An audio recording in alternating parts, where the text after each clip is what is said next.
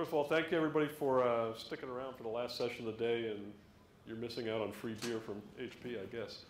So what I want to do real quickly was just talk about cloud, and our focus is on delivering an OpenStack distribution to enterprise customers, and so we're going to go real quickly through some of the highlights of why we think enterprises care about this, and then Rick and Cameron are going to walk through a demo of some things that we've added into the OpenStack distribution that we think it makes it easier to be consumed in the enterprise. So I was asked by my CEO at one point why cloud computing is important. Why do enterprises care? I mean, okay, we understand why Amazon does it, we understand why Rackspace does it, but why would an enterprise care about it? So we came up with these slides as kind of just a little dramatization of a conversation between a business executive, line of business, and the IT. Business executive says, we need faster rollout of services. I'm getting killed by competitions doing things, I'm having to respond to the market. That's going to cost you a lot of money, right? I mean, this is kind of how the conversation goes. How much? I don't really know. I don't have the visibility in my infrastructure that I might need. Well, come on, there's got to be unused capacity. I hear about this virtualization stuff, and it's freeing up capacity, so you must be able to take advantage of that. Yeah, but I don't really know where it is. I've got this pool of servers out there. I've got to go in and look at each one of them and inventory it. Well, you know what? I'd even rather pay by usage. And the IT manager says, "No, that's not going to happen. I just can't run the business that way." So the whole idea is once you go and implement cloud computing, then the conversation changes a little bit. We need faster rollout of services. Later today, okay? Not weeks, days, hours, minutes. How much? $1.50 or $2.50 an hour. I can tell you exactly how much it's going to cost. Same as Amazon. What if I have to expand or shrink the user base? It's fine. You're now in control. I'm giving you more control over the infrastructure that you can take advantage of. And I love you. Yeah, it's still not going to happen, right? So what's really happened is, the contrast here is that the IT manager in the enterprise has become a cloud provider. And that's really the core focus that they're looking at. But there's a follow-on problem. If you do that, how do you give control, but some control, but maintain some control, right? I mean, you still want to make sure that your line of business is deploying compliant images, security patches are applied in an appropriate fashion, and just in general, you want to make sure that the line of business has got make it easy as possible for them to consume things, but at the same time keep some control. We've talked about. Obviously, we're here about OpenStack. We've been participating in OpenStack for a couple years now. We actually are a platinum member of the foundation. Alan Clark, who's a SUSE employee, is the chairman of the OpenStack board. He's also a long-time experience in the Linux Foundation, the OpenSUSE Foundation, so he's great experience in helping drive community development, community projects. We focused a lot on technical contributions around hardening, securing, improving Zen support.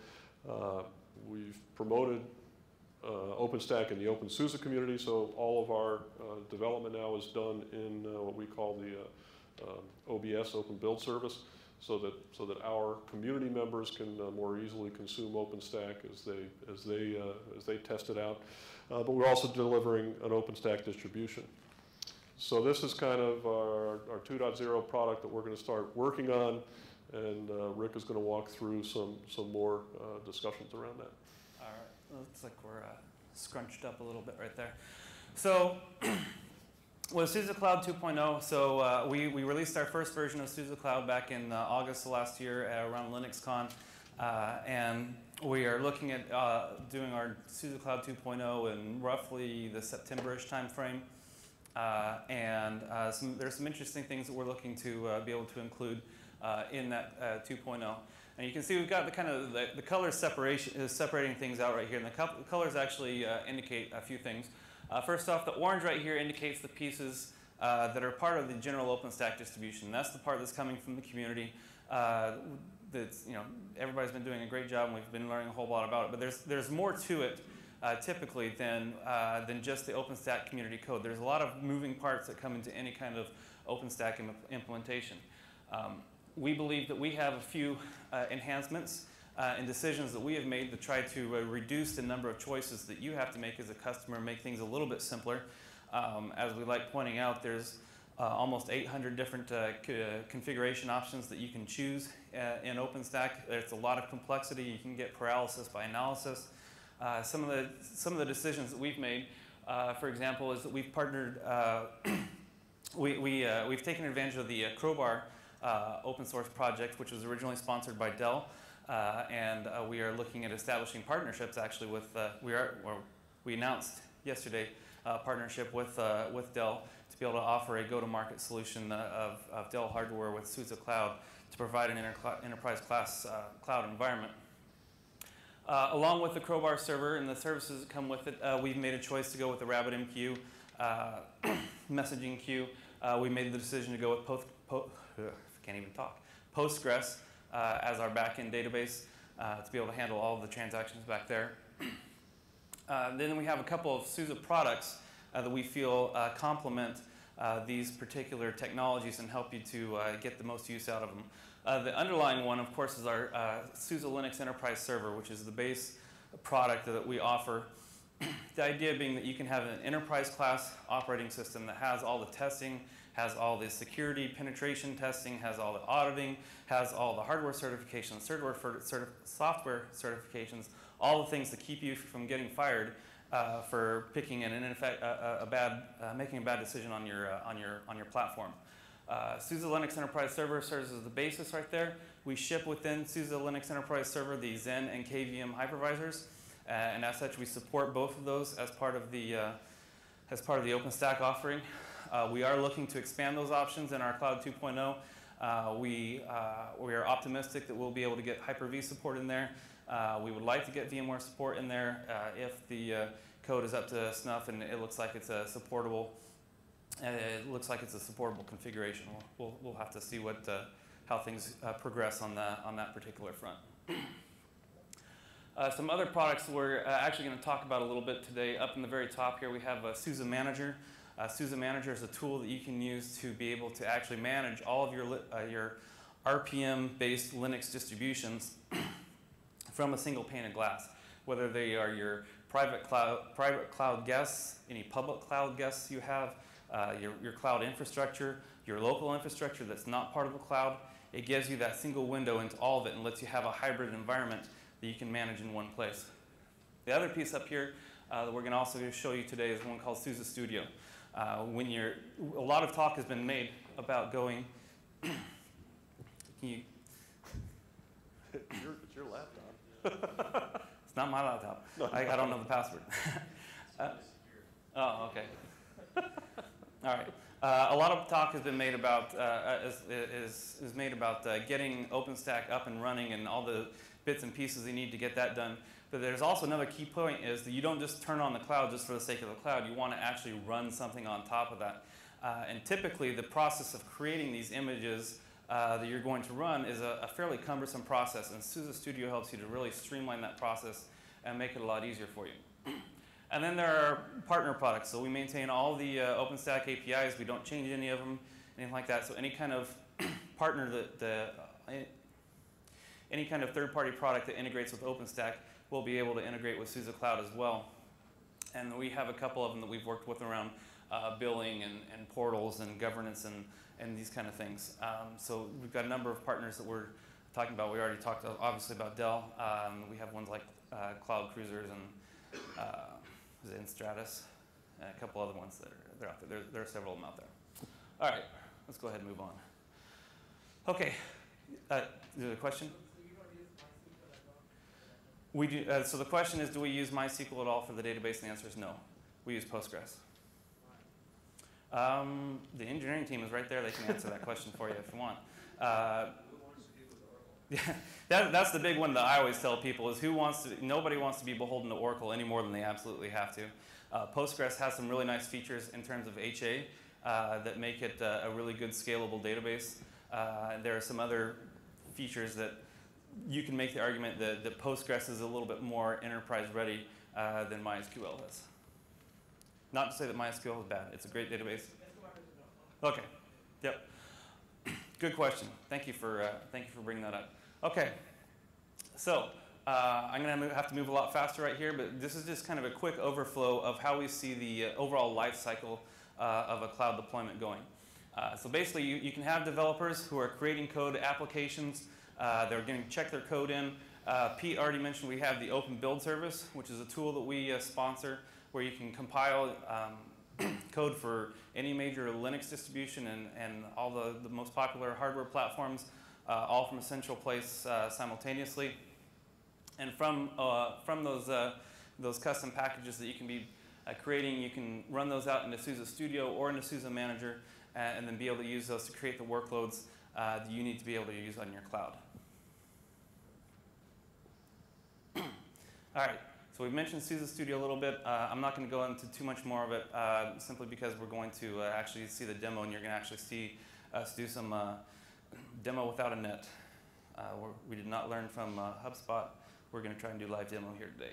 So let's go ahead and do some showtime. All right. And I will increase the font size, I promise.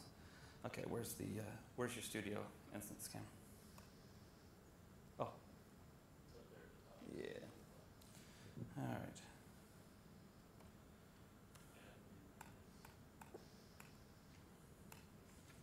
right.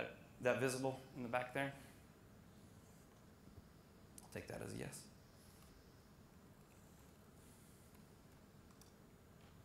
All right. So SUSE Studio is a web-based tool. We do have a version of this that's up online at susestudio.com. That is kind of our community version where we sandbox things, we try out new ideas. It's not necessarily something I would want to base any kind of production environment on, but it does give you a great opportunity to be able to kick the tires and see if it's something that will work for you before you invest in SUSE Studio on-site for your data center. All right, so let's go ahead and create ourselves a new custom appliance to be able to do something. We're going to start off, we have a number of different templates you can start from. This one is called Juice, Just Enough Operating System. It's literally just barely enough OS to be able to boot your system, and that's it. So in and of itself, it's not terribly useful, but what it does is it gives you the ability to then take that bare bones and layer on only the pieces that you need to be able to accomplish your task. This makes your file size much smaller when you're dealing with your image. It also means that from a security and auditing perspective, you have less exposure and risk because you don't have to worry about a specific service being turned off on the system if it's never on the system to begin with.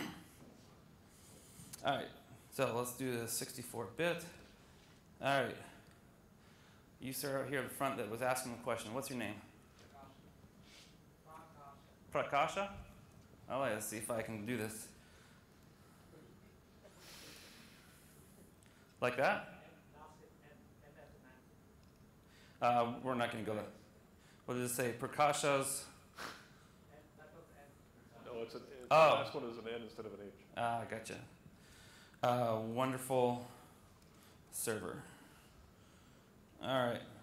So Prakashan wants to make a wonderful server. In this case, we're going to do something simple. We're just going to make a simple web server that we can come out here and just so you can get exposure to the ideas. Let's go ahead and all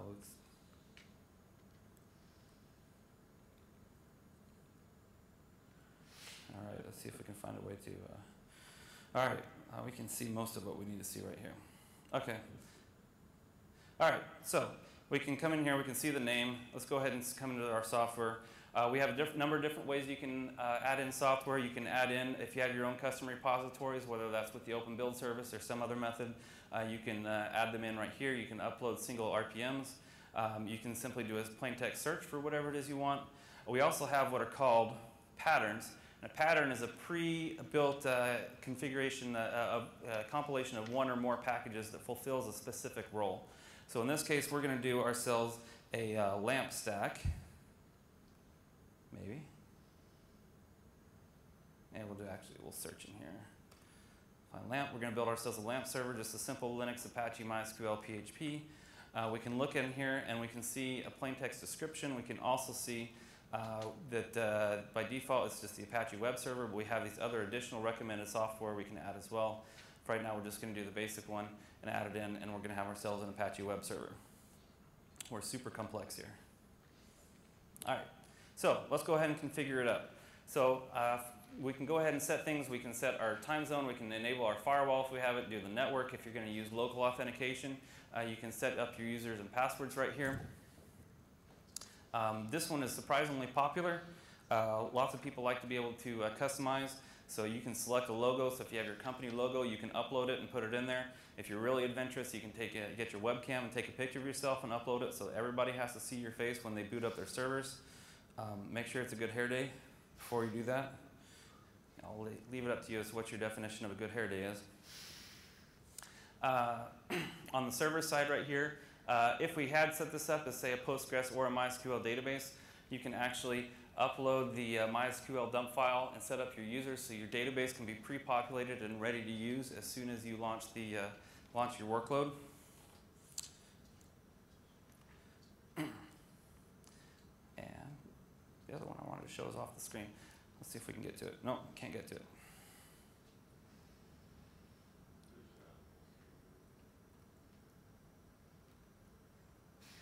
Well, okay. There's another button over here where you can actually click on the scripting and be able to see that where you can do scripts that can be run at the end of the build or whenever the appliance boots, whether that's the first boot or every boot. So you have a lot of flexibility in terms of how you can configure up your system. You also have the ability to upload overlay files. So if you have a tarball-based application or if you have specific config files for, say, authenticating to your Active Directory infrastructure, or any of these kind of things, you can upload these configuration files and make those be part of your appliance. And then when we get to the build section, this is actually the kind of fun part where you can see you can build this for pretty much every hardware every platform under the sun. In this case, we're going to be doing cloud stuff, so we're going to select the SUSE Cloud /OpenStack/KVM and go ahead and kick off our build. And this is going to build us a QCOW2 image. You can see that we have a lot of other different options. Now, in the interest of time, we're not going to wait the 5 minutes for that to build. We're actually going to go over and look at another one that we've already built while we're waiting for that one to finish off. So let's come over here.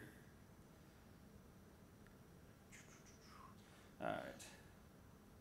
Let me show you the next neat little thing right here. So we've got our appliance that we've already built over here.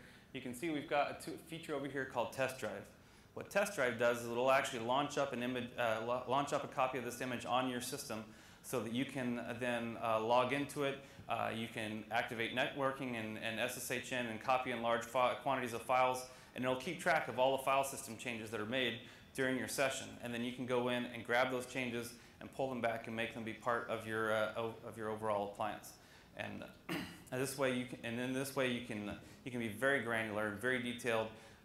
In the terms of how you configure up your system, you get a lot of control. All right, we're booting up over there. Okay, so while that is going, let's come back over here and see how we're doing on our build. In just a moment here, I'm going to turn it over to Cameron, who's going to walk us through the actual cloud portion and seeing how this image that we have is going to be consumed on the cloud. Look at a spinner. Everybody cross your fingers. Demo without a net.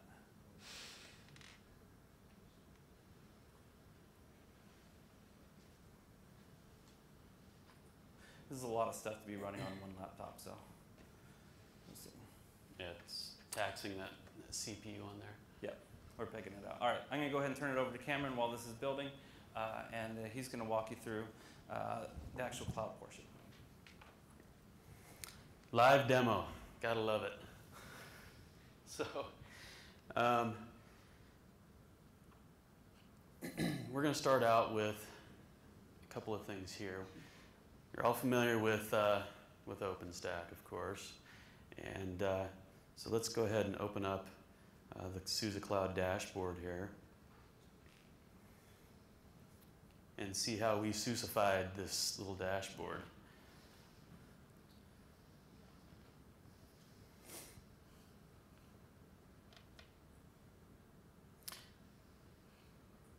Pretty common dashboard that you've all seen. In here, we have some images that have been loaded in there. As you've seen from Studio, this is actually one of the images that was dropped in there. In a little bit, as this is building out, I'm actually going to bring this down and see if I can't get this thing to fit on the screen just a little bit better.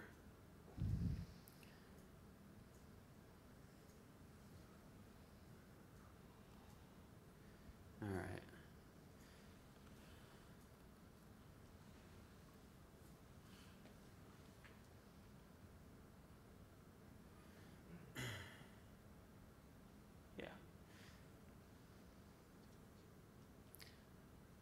Yeah, SUSE Cloud is getting hammered right now, or Studio is getting hammered. As you can see, that CPU is just chugging. This will probably help if we shut down test drive. So you can imagine this whole, as we're talking about this SUSE Studio stuff, and we're creating images and building your image so that it can be plugged into a cloud environment, namely OpenStack in this case. Think about this whole life cycle of these tools working together with the cloud. Building your image, having that image with everything that you want on it, your application and whatnot, and having that image automatically deployed right into your cloud environment. And that's exactly what we're doing here. Eventually it will actually show up right under the images within this dashboard here. I've created a user in here. His name is www.joe. Now, there's a couple of things I've done with Joe, web user. And if we go ahead and log out of admin and log in as web Joe here. Can you increase the font size again? Sure, yeah.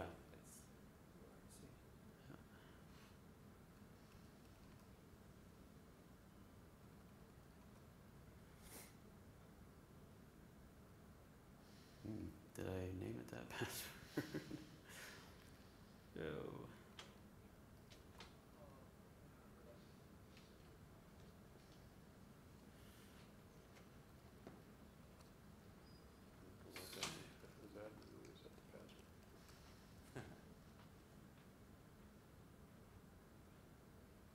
Well, we're going to log in as admin and reset his password.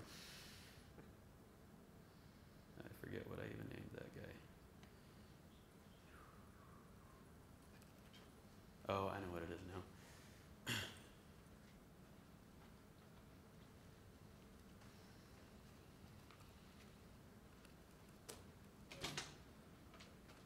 Okay. We're logged in as Joe. He's a tenant on the web team, and he's going to start up an instance that we've actually created in our studio environment.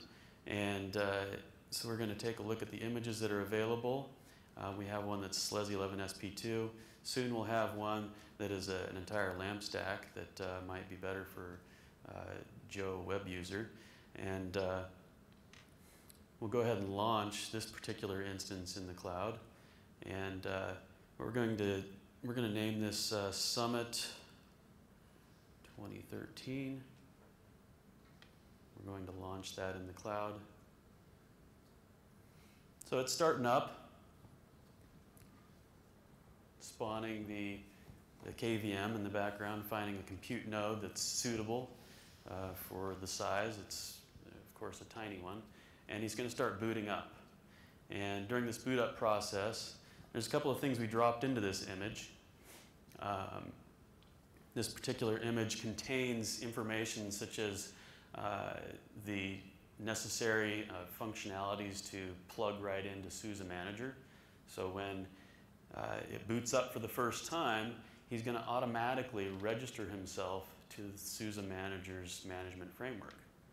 So now we've created an image using SUSE Studio, and now we're plugging it in to our management framework as well after we start that instance in the cloud. So now we can do several things with that. This takes just a minute to actually boot up.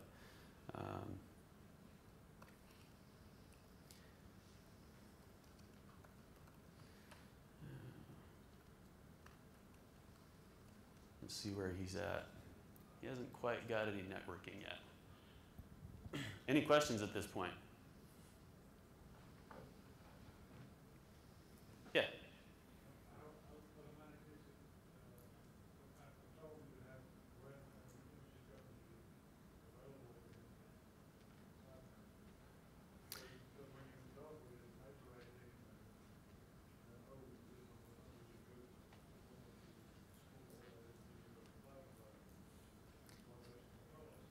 So he's asking what kind of control do we have over the images that we're putting up into this cloud environment. Is that right?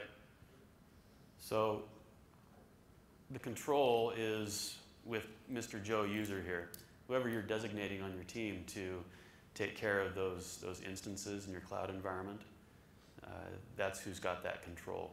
And you can go in there, you can stop those instances, terminate them at any given time. I think his question was on the images. So if you're building multiple images, how do you clean those up and how do you control where those go? Yeah, so that's a really good question.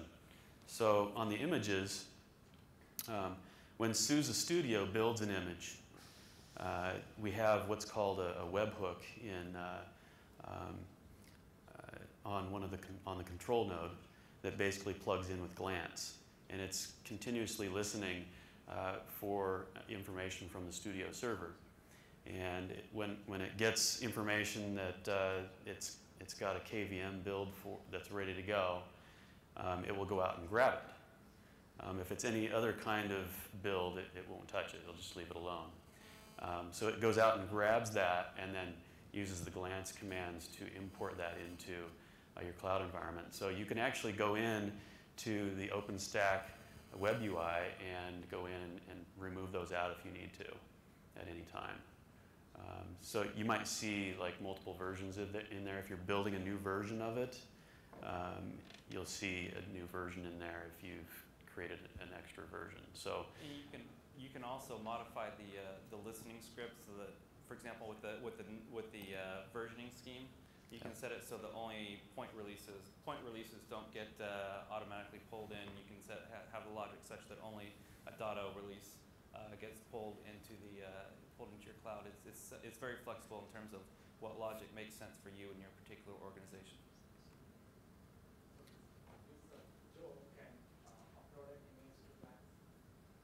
Say that again.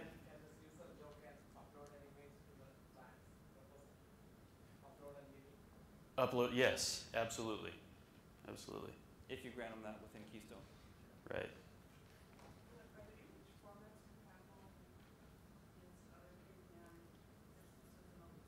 Yes.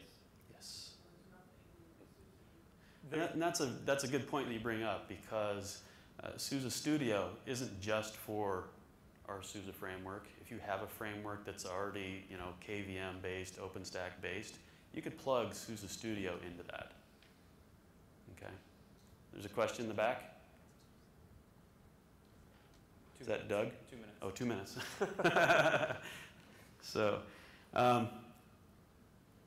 So Summit 13, the instance is already booted up here, and so he should have registered himself with SUSE Manager. Let's go over here and see what's going on with that.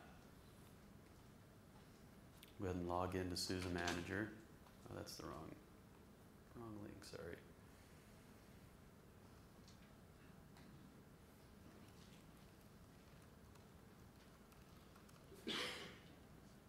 And let's see what systems we've got available in here. And we've got some cloud VMs, systems, and we've got Summit 13. He's got himself registered to SUSE Manager. And so this whole life cycle comes into play now. We've built an image. We have configured that image to be plugged into SUSE Manager. And now we've put that image into the cloud, and he's booted up. And now you can see him being managed in SUSE Manager. So we have these life cycle of tools working together with OpenStack to be able to give you that life cycle management. And let's see if our image is built yet over here in SUSE Studio. Let's see. Let's go and open up Studio.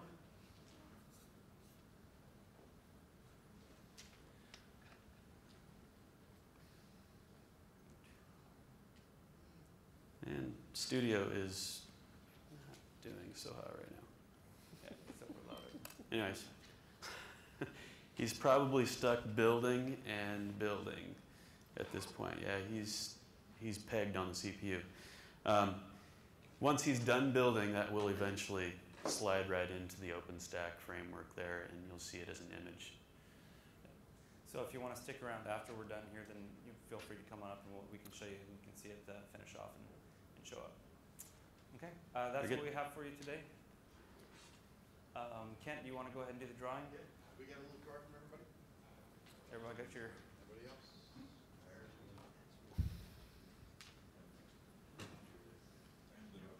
All right, who's going to be our impartial observer to draw this? Okay, so we'll shuffle them in order to make sure that completely random. I'm going to look at the person who's looking even worse and dirtiest look in the room. It's got to be this guy over here. So, would you just take one of those and see who's the... All right. Friends, is this you? From ING. William and Baker. There you go. All right. All right. Congratulations. Very good. All right, thank you very much for coming.